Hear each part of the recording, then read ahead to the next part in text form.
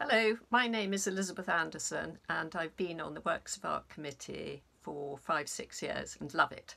The picture I want to talk about today is called An Lace, New Orleans by the New Zealand artist Felix Kelly. Felix Kelly came to England just before the war, and when war was declared he signed up with the RAF.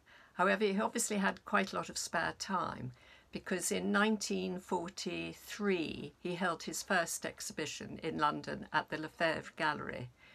By chance or not, Sir Herbert Reed came to the exhibition and liked his work, liked Felix's work so much that he asked him if he'd illustrate a book he was writing called The Green Child, which I think is Sir Herbert's only novel. Anyway, Felix Kelly became a great friend of my grandparents and painted their house in Sussex. And so I knew him when I was growing up. And he was the most charming, delightful man too, apart from being what I think is a very good artist. Anyway, here's the picture. So here's my picture, An Lace, New Orleans by Felix Kelly. Felix Kelly not only painted oils like this, but he also designed theatrical sets for the Old Vic and for Sadler's Wells. Plus he did murals. He did one for George Howard at Castle Howard, and he also did one for Queen's Skating Rink. I remember going skating in the 70s, 60s or 70s, can't remember, and writing to him afterwards saying how much I liked his mural. And he wrote back this charming letter saying how much artists appreciated getting letters such as mine, and that he was so pleased I'd taken the trouble to write. Of course, I was absolutely thrilled by this.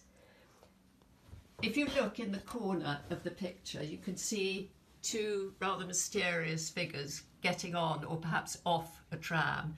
And in the right-hand corner, there are two bicycles propped up against the building. But there is a slight mystical feeling about this picture, which I really love, and I think it works extremely well. And there's always that quality in many, many of his pictures. Thank you.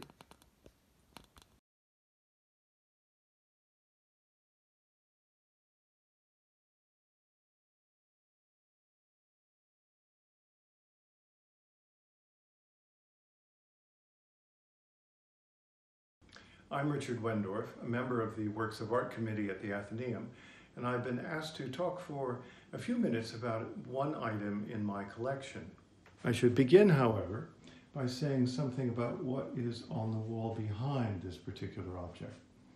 Now, these are 3 etchings by Piranesi, and for many decades I've been trying to collect decent early impressions.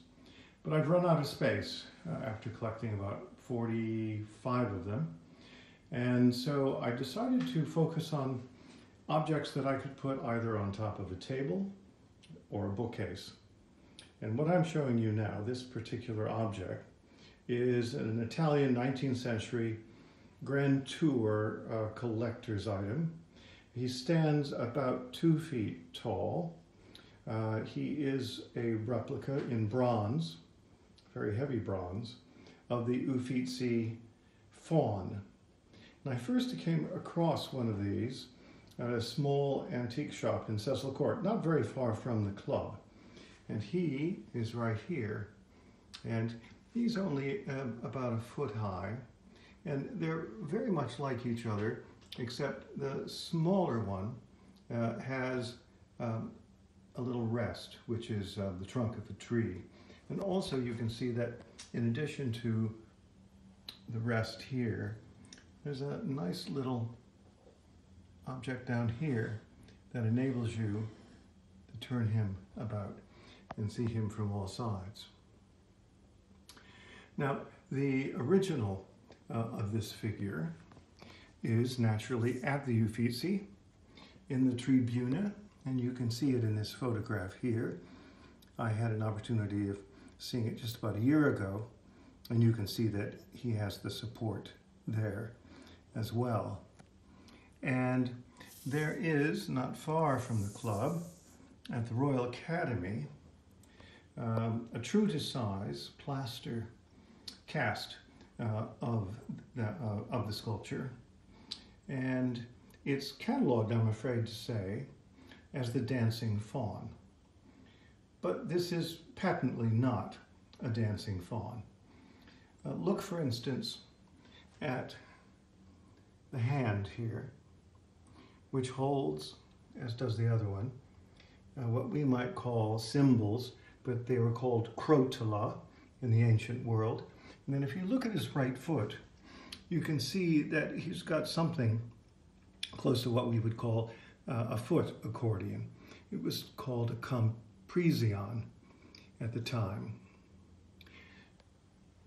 Now, there is in fact such a thing as a dancing faun, and I'll give you a photograph of that to take a look at. And you can see that the dancing faun is an older figure. He's bearded, he's taller, he's leaner, his feet are one in front of the other, and he is in fact dancing. So I was able to find this particular Uffizi faun at the Olympia Antique Show a couple of years ago. And I've also been able to add a few Warwick vases and also a Borghese gladiator who's about the same size as the faun.